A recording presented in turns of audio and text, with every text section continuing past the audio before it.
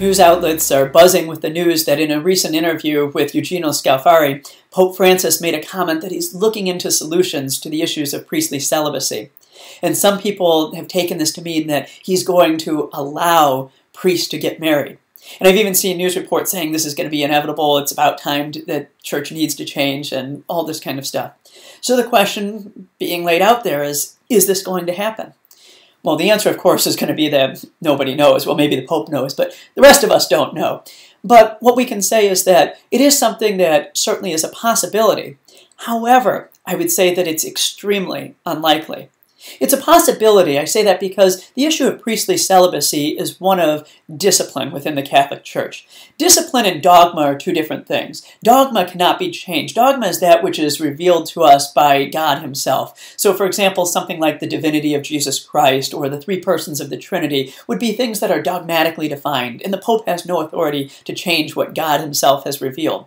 But when it comes to something like priestly celibacy, that's what we say is a discipline in the Catholic Church, something put in place for practical and theological reasons, but we recognize that they're man-made policies and they can in fact change. In fact, the Church does have married priests as it stands today. Even in the Roman Rite, we have married priests, albeit by grave exceptions, so it's not the ordinary way of things. Other people have said to me, they said, well, does this mean then that if the Pope does allow married priests that you'd be able to get married? No, it doesn't mean that at all. Or at least I would assume it does not mean that at all. And the reason for that is I made a promise of celibacy. And my promise of celibacy was made for the entirety of my life. Regardless of what rules may or may not change, that promise is something that I made before the bishop, before God, and before the entirety of the Church. And it's something that would be, I would think, binding, regardless of whether or not the Pope changes whether or not people entering into priesthood would be required to make that same promise. So I'm not available. I'm content being a priest, so as a celibate, so it's not an issue for me or anything like that. Plus, anybody who'd want to be with me would be crazy to begin with. So we'll just end that right there. But another question that comes up is, would this then be the first step towards ordaining women? No, it would not be. And the issue at hand is that while the question of priestly celibacy is in fact a discipline within the Catholic Church, the question of who is admitted to holy orders is not a matter of discipline. It's something that's been upheld by the long-standing tradition with a capital T in the Catholic Church and is not something that can be changed. Pope St. John Paul II articulated this in a document that he wrote, and he said, he went through and kind of gave the history of the question of who can be admitted to holy orders, and then he definitively stated, with his authority as the Pope from the chair of St. Peter, that we are to hold that the Church has no authority whatsoever to ordain women.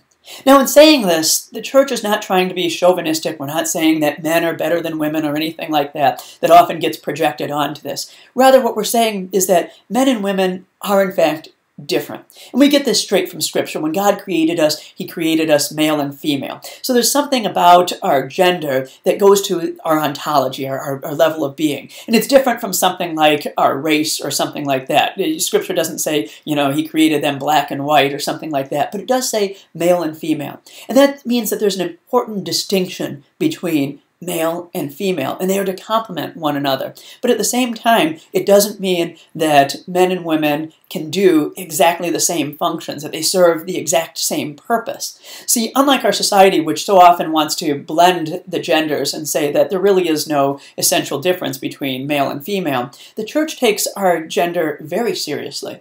And so it says that this is something that was given to us by God. And God, in giving us our gender, has given us certain vocational callings, or at least opportunities for vocations. I myself will never be a mother. Even if I weren't a priest, I would never be a mother. In the same way that a female will never be a father. And the Church also says that in the same regard, that men are the only people who can be admitted to the sacrament of holy orders. Again, don't take this to mean that men are somehow better. The church doesn't say that this makes men holier, or even that priests, by definition, are holier than the laity. In fact, we can point to, I think everybody can point to with the priest abuse scandal, many priests who are not holy, and we can also point to many lay people who are probably a lot holier than many priests. So it's not an issue of holiness, it's not even an issue of saintliness, it's an issue of tradition in the Catholic Church and what was ordained by Jesus Christ himself. Now, some people, of course, will object and say, well, Jesus didn't have the option of choosing women to be priests because nobody would have accepted a church that had female priests back in his day. That argument doesn't hold a lot of water. Reason being that Christ was no mere man. He was God incarnate. And so he would have seen all the implications of his actions. And not only that, if he wanted a female priesthood to work, even in that culture that he was living in, as God, he could have found the way that would have made it happen. But he chose not to do that.